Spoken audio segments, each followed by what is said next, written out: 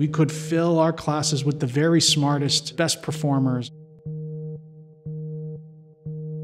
but we choose not to. They've invented these new admissions schemes as a Trojan horse for discrimination. They rank applicants on several dimensions: academics, extracurriculars. They grade people in 3 things: academics, extracurriculars. Asian Americans, by and large, get much higher academic and extracurricular grades than other races, including whites.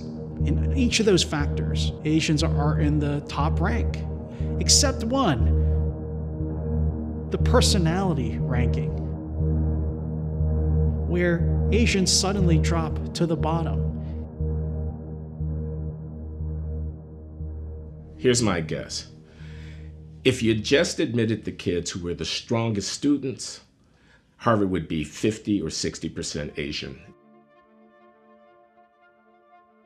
When I try to apply to these schools, everyone has this they know certain unsaid things about the admissions process. And part of the reason I wanted to do this interview was because everyone's looking for the same story, and they don't really care what you have to say. It's always this Asian kid, high test scores, he's mad that he didn't get in.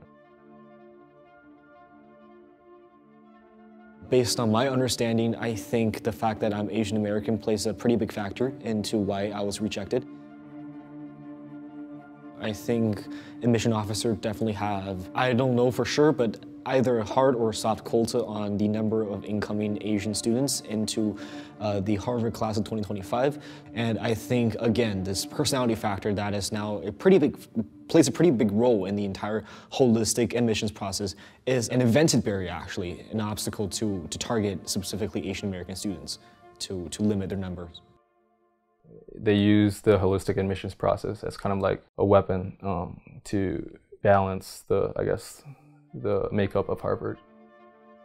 Systematically, they receive much worse ratings, Asian Americans, than other groups.